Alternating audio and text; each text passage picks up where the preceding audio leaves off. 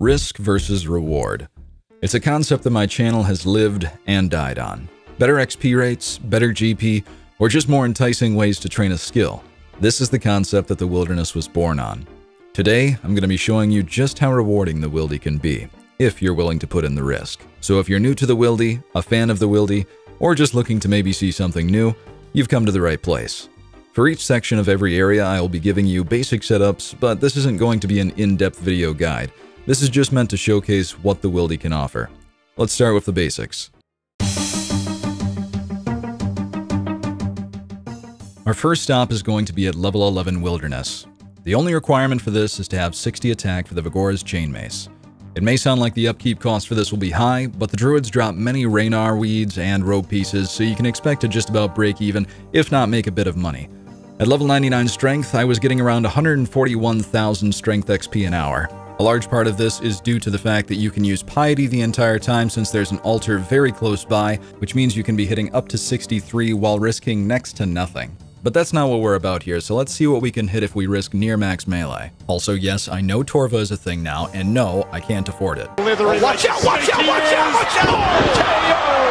72. God, that is so satisfying. It's like I'm hitting AGS specs in a 4-tick cycle. At the end of the day, the XP per hour ends up being a little over 30,000 more than the setup where I'm risking nothing, and in this setup I'm risking 30 mil, so not very worth it. But man, those max hits are sexy.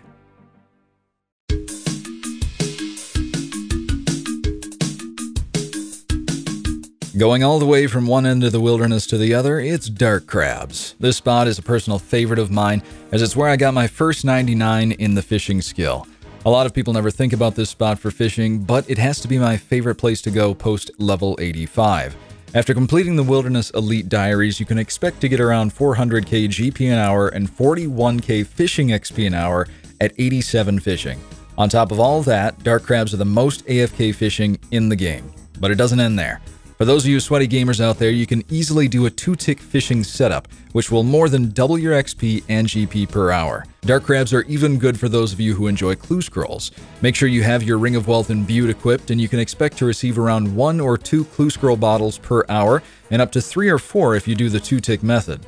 As you can see, I was doing 2-ticking for just 3 minutes and got lucky with an elite clue scroll. I'll usually just wait until I have an easy to elite clue scroll, and then turn them all into Watson for a quick master. Also, if you happen to be a fan of Temperos, then I recommend bringing some of your Spirit Flakes out here, as it will be one of the best places to use them. This will raise the GP per hour by an entire 50%, so then you can expect to get around 600k GP for AFK method and around 1.5 million GP per hour with the 2-tick method.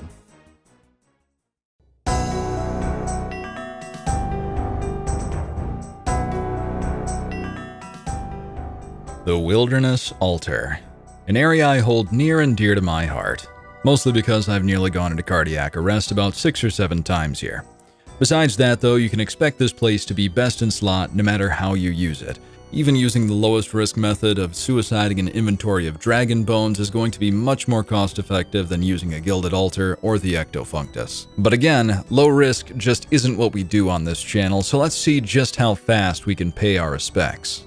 Starting off with the Dragon Bones, I was only interrupted 1 time during this session. This was about a little over 400 Dragon Bones used, and I even got myself level 79 Prayer. As you can see, the XP rate sitting at 709,000 XP per hour. And on the superior side of things, this of course more than doubles the XP, and this was with a couple more logouts than the Dragon Bones, still at 1.5 million XP an hour.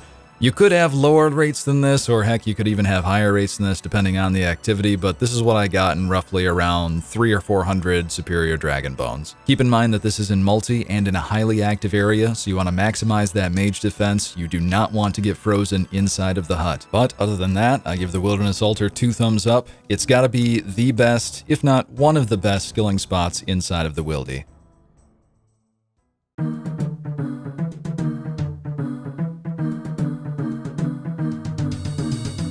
Now you may be wondering why I'm deciding to do just the Wilderness Slayer cave instead of all of Wilderness Slayer.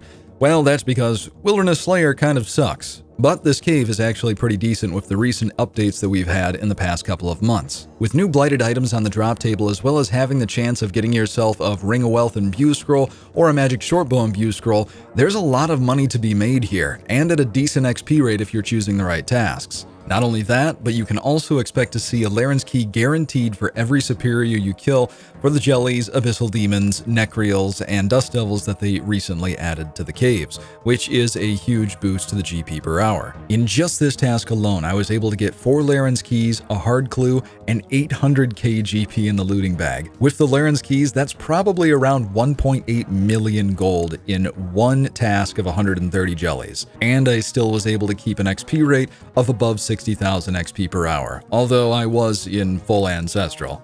Shortly after this, I was able to get a Necreals task of about 90, and even with Slaughter Bracelets, I finished the task in 20 minutes and made 1 million GP with 1 Laren's Key. I had to reset the XP per hour a few times, and unfortunately I didn't get a single superior from this task, but with the inclusion of superiors, you probably could get around 75,000 XP per hour here. I also tested the Amulet of Avarice to see if it would be any better, but unfortunately, noting the drops doesn't help you that much here, and you also lose out on 10% mage damage from the occult, so I would say just use an occult. Also, was not the most comfortable being in full Ancestral with a skull. But with that said, I did only see one person try to attack me in the entire 2 hours that I was doing Wilderness Slayer. It's still pretty dead in these caves, which is unfortunate because I think there's a lot of potential here, most of which you will be seeing in the next video as I go more in depth on what you can do in this cave.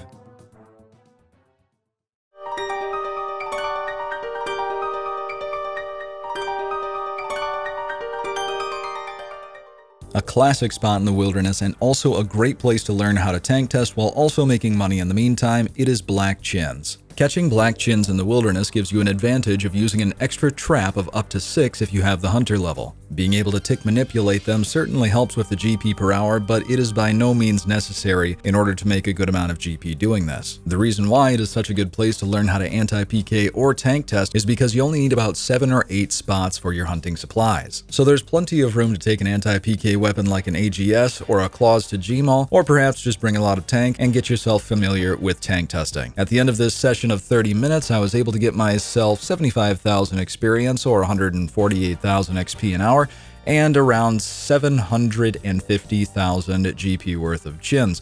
This would be about 1.5 million if I'd gone the full hour. If you aren't using tick manipulation, you can still expect to see around 800 or 900k GP an hour, of course depending on your hunter level. Mine was 95. As for PKers, nobody attacked me in the 30 minutes, so I guess I got kind of lucky, but this is a place that PKers often go to, so make sure you're wary of that. Now let's get to the real money.